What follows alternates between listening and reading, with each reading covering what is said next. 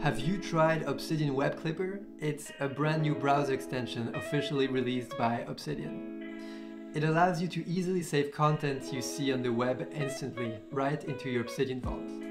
And here's what it looks like. So for example, here I have some content that I want to save into my vault. So I can just right click, go into Obsidian Web Clipper and click on Clip This Page. Once I click on this, I see this module happening that shows me the text that is going to be added to my Obsidian vault, and if it's okay for me, after I can just click on Add to Obsidian, and here it is.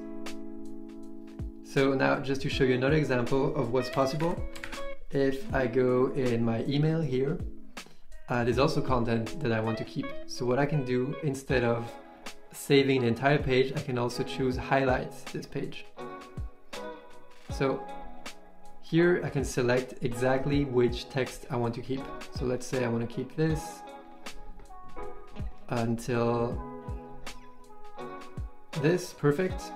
And then I click Clip Highlights and I add to Obsidian.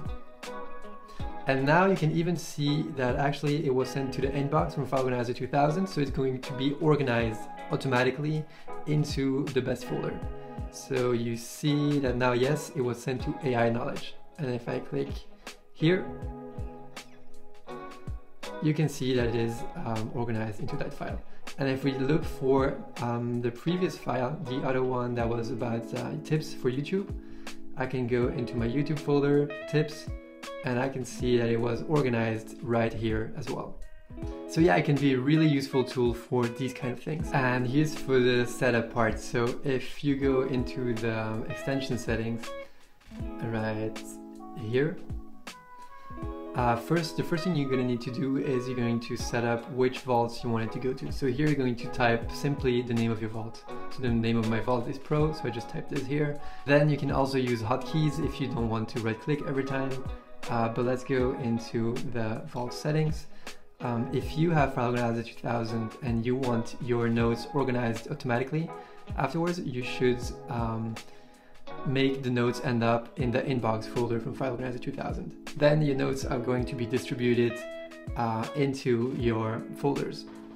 Then one last thing I would do if I were you is I would also remove a bunch of those properties, but they show you what you can do with it. But I like to keep things very clean, so I'm going to remove most of them. Probably I'll keep source and I will keep tags. And that's it for this video. Let me know how you're planning to use Obsidian Web Clipper, but we at File Organizer 2000, we have a few ideas on how it could be really useful when combined with the plugin.